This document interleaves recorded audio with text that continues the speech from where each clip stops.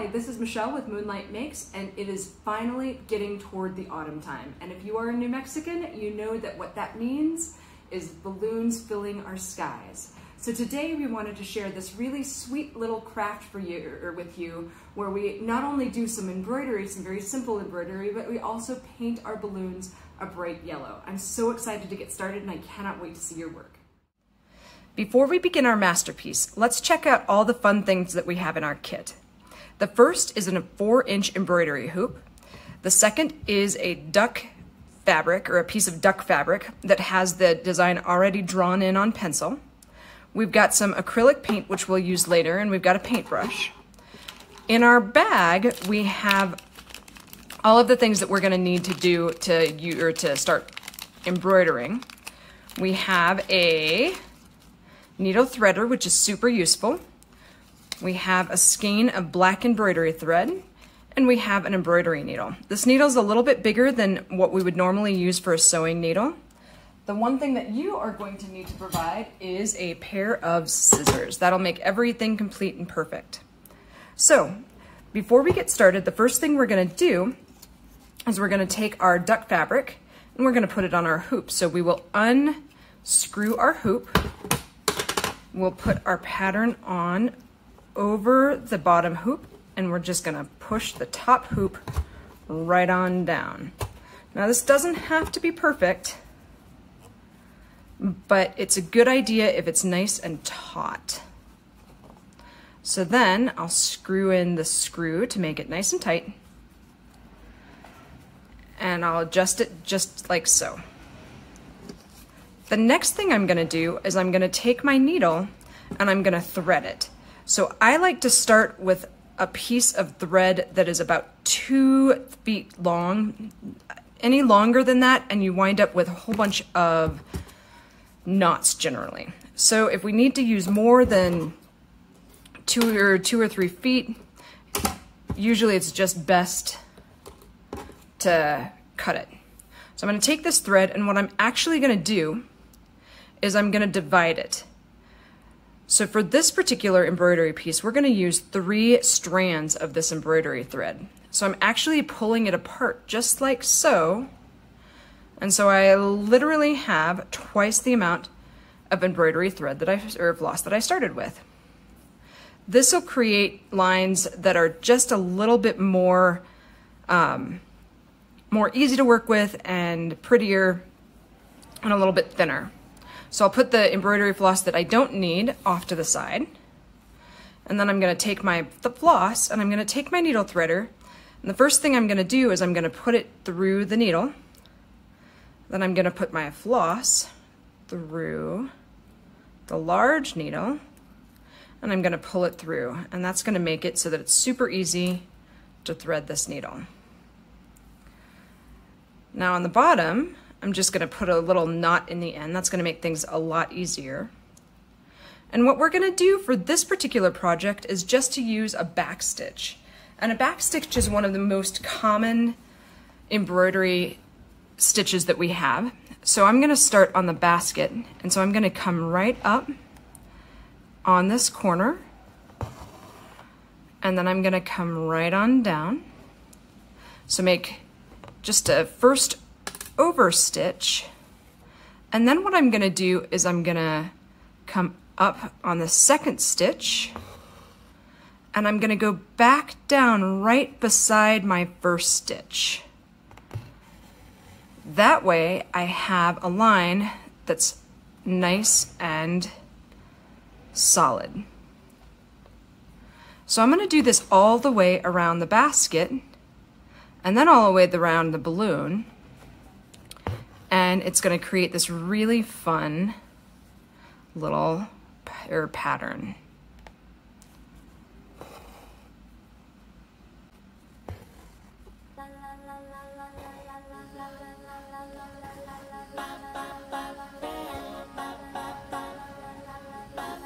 If you want to make the pattern of the basket a little bit more intricate, feel free to add your own special touches. On this balloon, I added just a few little hash marks to make it look like the basket was more round, but you can also add some diagonal lines or some hatch marks or whatever you want to make this balloon all yours.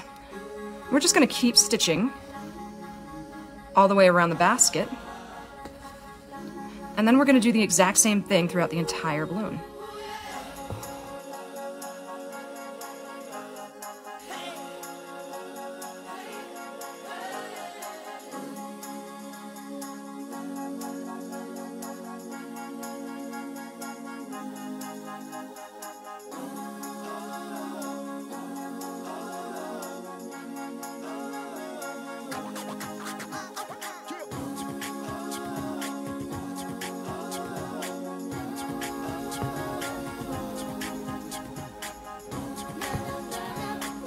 Now you'll notice I'm getting short on thread. I'm gonna show you one easy way so that I can restring my needle and finish up this little project. I'm gonna turn my embroidery project over, and all I'm gonna do is just slip my needle underneath the rest of the thread. I'm gonna do this 3 or 4 times. That way you can't see this on the front of the piece, but it kind of ties this thread off nicely. And then what I'll do is I'll cut it close. And then I'll really make sure that the thread isn't going anywhere, but it doesn't get all crazy knotted. So I'm just gonna take my scissors and snip this right over here. There we go.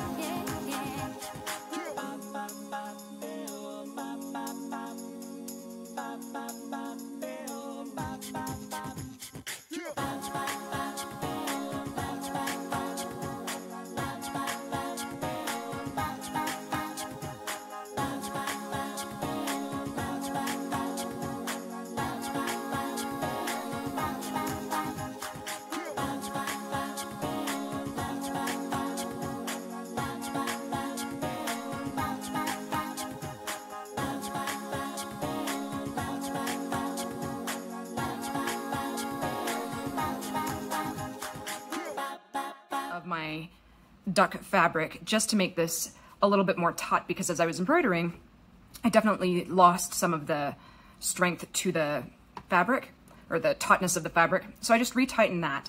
And what I'm gonna do is I'm gonna start with the basket. Now, one thing that I've noticed is I also have a glass of water and my paintbrush.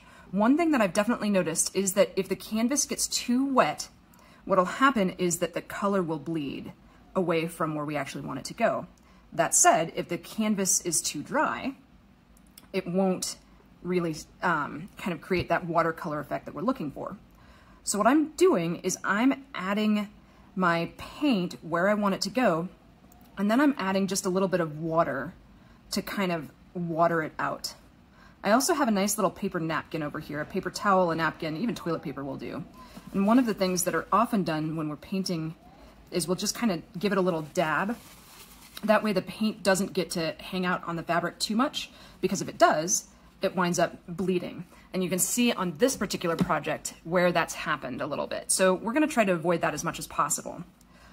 So now that my basket is where I want it to be, and if I wanted to add a little bit more color, I could just do that.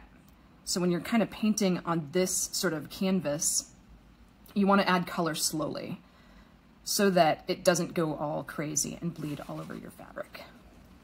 You also want to kind of avoid, you want to keep it as close to inside of the line as you possibly can, so that that fabric, or that paint stays right within the lines. And I'm just going to kind of dab it dry. Oh, I'm so excited to see how this turns out. Then I'm going to take my yellow. And I usually, when I'm painting, because I'm a lazy painter, as I usually like to start with the lighter colors and move into the darker ones. That way, if they blend, that way I don't have to wash out my brush too much. And I can just kind of go from lighter to darker, because the yellow won't really be seen in the blue. So notice how I'm just kind of adding more water, but not necessarily adding paint. I'll dab it dry as I keep going.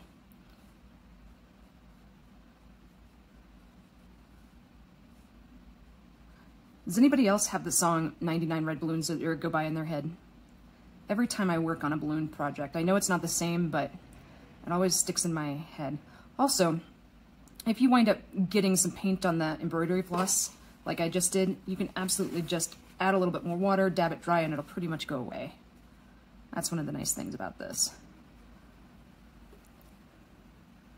Now that my balloon is nice and painted, I'm gonna add the sky. So I'm gonna take my blue brush, and I'm just gonna paint some happy little clouds all throughout this particular piece. I really feel like minimal is better. And then I'll just add some more water to kind of brush it away so that we don't have big dabs of paint. And then I'll definitely do a lot of like dabbing the pigment away because we don't want the balloons to go into the clouds. We don't want the colors to mix there. But we definitely want to create this watercolor type effect.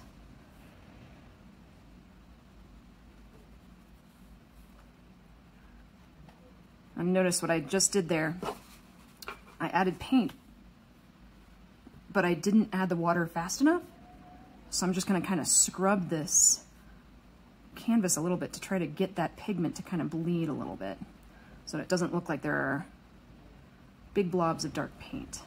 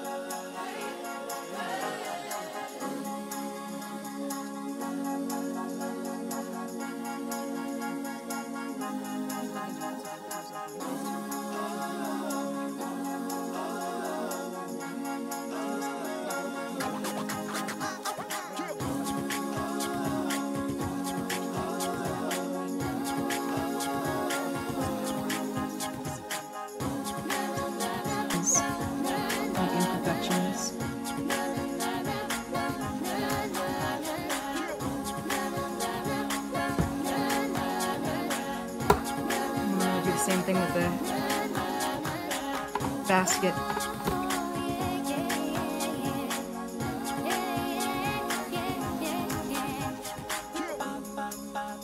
It's kind of like the brown and the blue are really excited to see each other. They just want to mix, but I'm not really down with that, so I've got to keep everybody in their right side.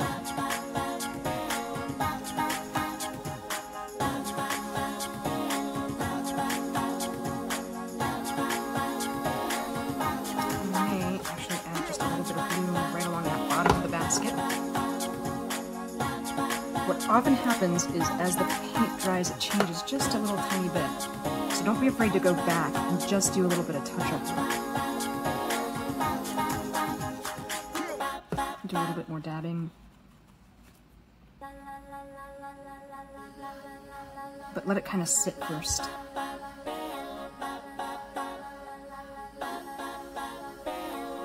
All right, I'm super happy with this little guy. I'm looking forward to hanging it up on my wall. But I'll wait until it dries and then I'll show you how to finish this hoop off and we will hang it up and it'll be beautiful. All right, once we are happy with our little balloon and the way that it's turned out, there are lots of different ways that you can finish your embroidery hoop, but I'm gonna show you one of the most simple ways that I have ever seen. And that is that all we're gonna do is just cut out the fabric from the outside. Just like that. We're just gonna cut off away any excess fabric. Now, if you wanted to take this off the hoop and do something fun with it, you totally can. Sometimes I see people framing their hoops. But for this particular one, all I'm gonna do is just cut around. And if you wanna finish it even more, what you can do is you can just take some glue. Even Elmer's glue will do just fine. And just add a little drop all the way around the fabric and kind of push it down onto the frame, and that'll keep this back so that it doesn't really go anywhere. Even if you don't add the glue, it's gonna be just fine. But now, all I need is a little push pin and I can totally hang this little balloon up. Fun. Thank you so much for joining us, and we are so excited to see your own creations.